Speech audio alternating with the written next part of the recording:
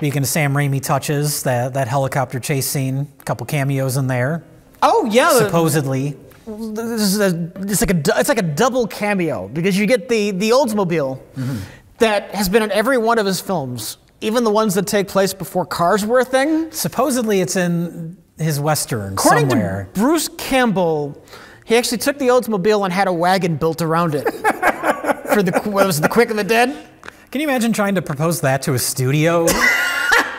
Like, what is this in the budget? What is this? You're not doing this.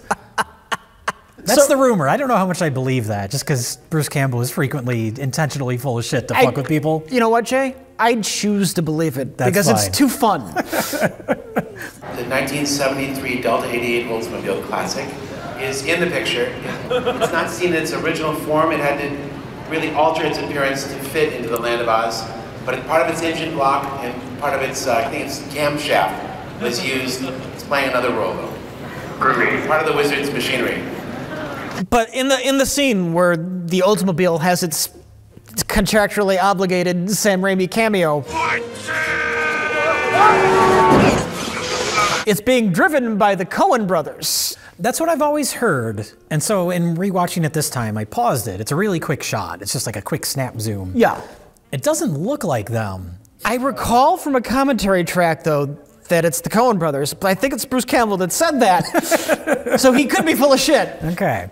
Sam Raimi's style is so specific, where it's like he gets shots and it has to be used very appropriately in the overall like editing of the sequence.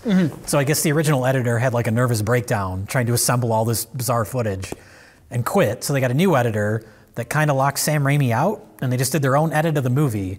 And supposedly, this might be myth, I don't know if this is true, but supposedly Sam Raimi went in after there was a full edit by whoever that guy was and re-edited the movie back the way it was supposed to be. And the studio was like mad at him for doing it, but they're like, but the movie comes out in like 5 weeks, so I guess we got to release this version now. I don't know if that's true. I'd like to believe it is. You know what? I also choose to believe that. Yeah. I'll choose to believe that, and we'll choose to believe that the Oldsmobile is in Sam Raimi's Western. From director Sam Raimi, Dark Man. So yeah, that's Dark Man.